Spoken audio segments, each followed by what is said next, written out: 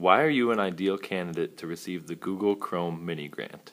I'm an ideal candidate for this grant because I'm so enthusiastic about the chance to integrate blended learning in a science classroom for Renew. I think it'd be an awesome opportunity to really pioneer this idea. Also in college, I took a course called Integrating 21st Century Skills into Elementary Education.